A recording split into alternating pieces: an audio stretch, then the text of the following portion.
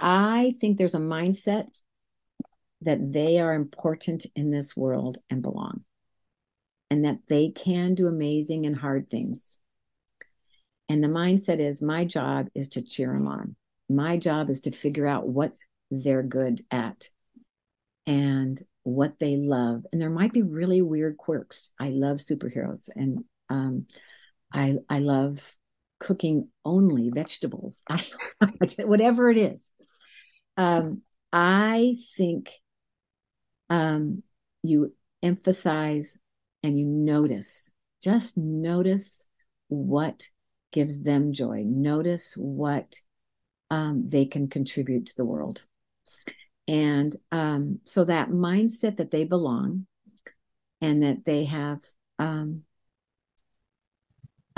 is really important, because I think that will give you a different lens to say, not only do they belong, but the world needs them, which I'll repeat again. The other is that everyone in life struggles. Everyone does. And so I think it's really important to teach the concept of not yet. You can't do this yet, but you will. And you say that to yourself. I just shamed my kid instead of encouraged him. Well, I'll do that next time. I don't have the patience yet, but I will. I think you promote and teach about courage, about resilience, and both of those things come with risking.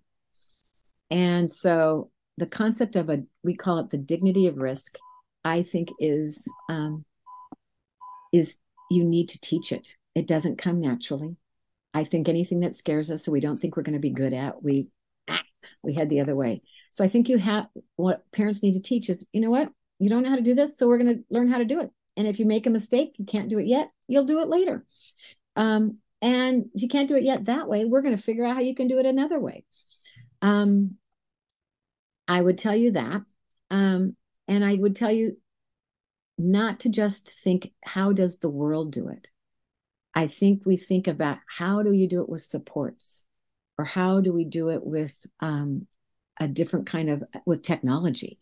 And so to think outside the box, I think those parents that encourage courage and resilience and let kids try and aren't afraid of them falling apart